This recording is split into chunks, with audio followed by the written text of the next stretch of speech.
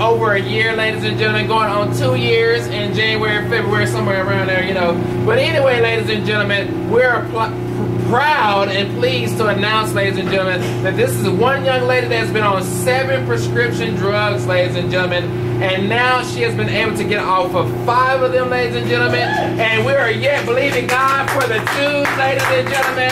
But we just wanted to show you, ladies and gentlemen, how she's improving and how she's improved, ladies and gentlemen, and how she's doing better, looking better, feeling better, walking better, talking better. I mean, everything is just better, ladies and gentlemen. So we just want to let you know and remind you this morning, ladies and gentlemen, that with man, some things are possible, but with God, all things are possible, ladies and gentlemen. We do it better together, ladies and gentlemen. And with God on our side, we cannot fail, ladies and gentlemen. It is a win-win situation, ladies and gentlemen. So, it's optional, ladies and gentlemen. We set before you life and death, ladies and gentlemen. And in this case, we set before you abundant life, ladies and gentlemen. She is here because somebody told her, ladies and gentlemen. And we want to encourage you to tell others, ladies and gentlemen. I mean, what if someone had not told you?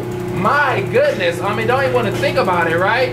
But so we encourage you, ladies and gentlemen, go out, you know, as they said in the one movie that came out, pay it forward, ladies and gentlemen. All right, so good is and love is as love does. So